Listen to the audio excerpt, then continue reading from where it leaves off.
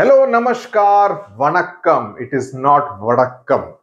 My name is Sudhir and you're watching CBSE with Sudhir. And with this video, we are starting the science syllabus for class 7. Your textbook this year is also called Curiosity. I hope you have already bought this book. Like last year, this year too, it has 12 chapters, right? 12 chapters. And in this video, we will be discussing the first chapter, which is more like an introduction chapter to what all is there in this book. So get hold of this book because we are going to start the syllabus for science for students of class 7 here on CBSE with Sudhir. So press on the subscribe button. One more important thing, let me tell you. This video is for those who want to understand in English.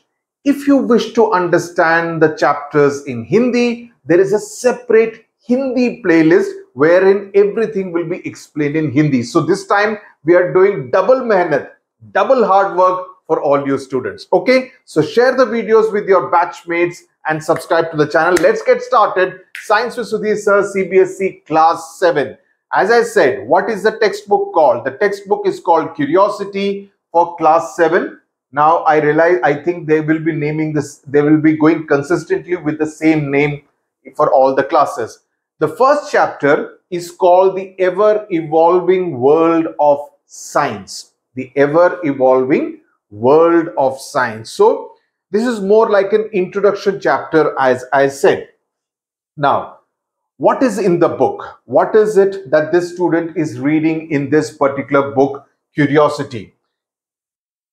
It is going to tell you basically the craft of questioning. That you see, one thing that I want you, all of you students, to realize, that science, unlike languages, is not about something which you learn only sitting inside the classroom.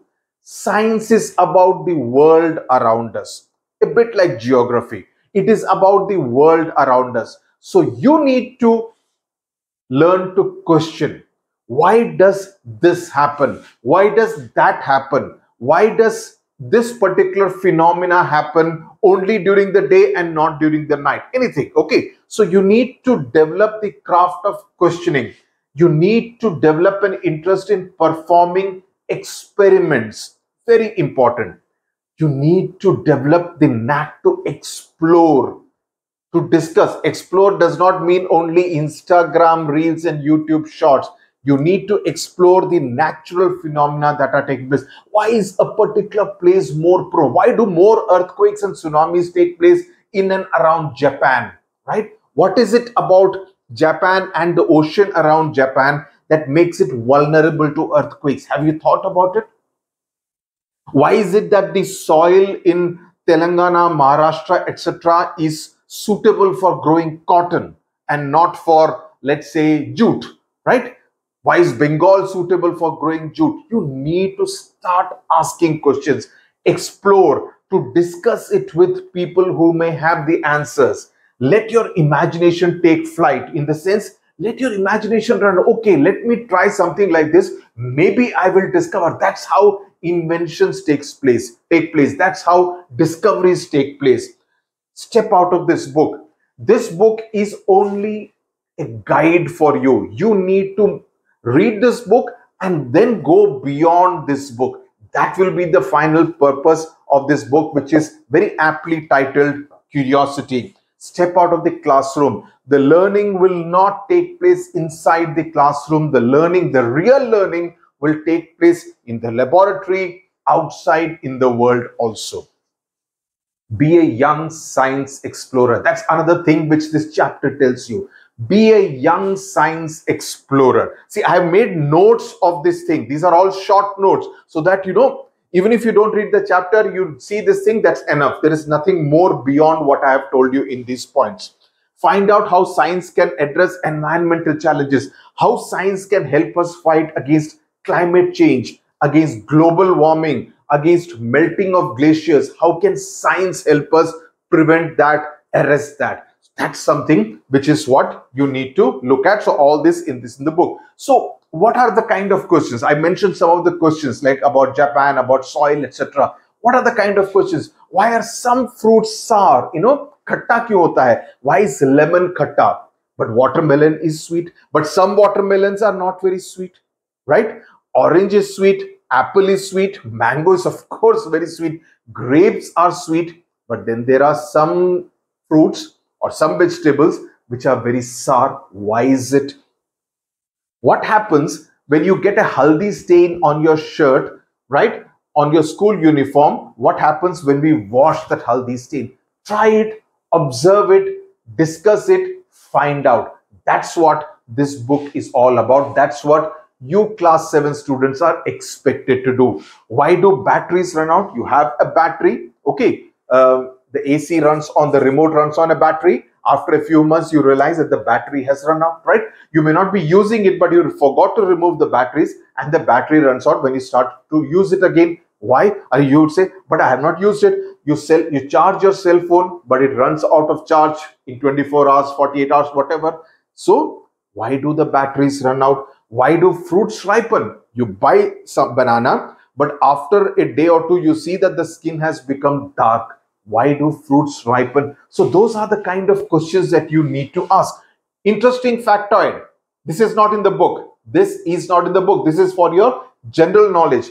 Cats can hear. Cats, billion, they can hear up to 64,000 hertz, about 3 times higher than humans. They have much more sharp ears than human beings. So this is an interesting factoid. Now, general knowledge, you need to be, and if some of you are interested in quizzing, stay with the channel. You will get to know much more than just what is there in the book. So book, as I said, is only a template. Book is beyond Java. And I would really urge parents who are listening to this video, seeing this video, encourage your children to explore more. The world is of scientists. The world is of innovation. The world is of entrepreneurship. So encourage your children to have that kind of a scientific temper right now. बाद में रट्टा मार के एक template को follow करके JEE में जाने का फायदा नहीं है. You need to kind of get that scientific temper. That's very important. Then there are questions about the plant kingdom, and botany is one of my favorite subjects. How do plants get their food? I mean, this is a plant, this is the sun. How do they get their food? The phenomena called photosynthesis. Do they also breathe? Does this leaf also breathe? And if yes, how do they breathe? All that we will learn in class 7 in your textbook. Okay. Then another very interesting, I'm just giving examples. Shadows and time. Before watches were invented, you had, with the help of shadows, you could, if you are in Delhi or if you are in Jaipur, please go and visit the Jantar Mantar. You will get an idea about how in olden times you would actually find out the time based on the length of the shadows, right? So shadows and time, you see the torch being put on the hand and you see a bigger shadow than the hand. You put the torch at a particular angle and the shadow will be bigger than the size of the hand. The concept of light, very interesting. I think there is a chapter. I'll tell you the chapter number. Chapter number 11 is called Light, Shadows and Reflections, right? Similarly, I spoke about the plants. Chapter number 10 is Life Processes in Plants, right? So those kind of things you would learn in this particular book through the next 1 year, right? Earth and moon also, the concept of light, and Earth and moon, when they come in between, okay, they cast shadows leading to eclipses. You have the lunar eclipse, the solar eclipse, okay, what is called in Hindi the Chandra Grahan and Surya Grahan, right? All those things happen. So that is also extremely fascinating. So I am looking forward to this. Are you ready for the magic is what you need to tell me. Say yes, we are ready for the magic, and then that will enthuse me to kind of give it all out here, right? So this is going to be an extremely fascinating journey. But before I go, I want to tell you to subscribe and share. Now, why do I have a girl's photograph out here? Because some of the videos will be done by Teju Didi. Okay, it will be called Teju Ki Pathshala. Now, what are Teju's credentials? I will tell you about it. She scored 97.2% in class 10, 97.6% in class 12. She's a B.Tech in computer science, that is an engineering graduate. She sat for the MBA examination and she scored, you would be astounded to know, you know what her percentile was?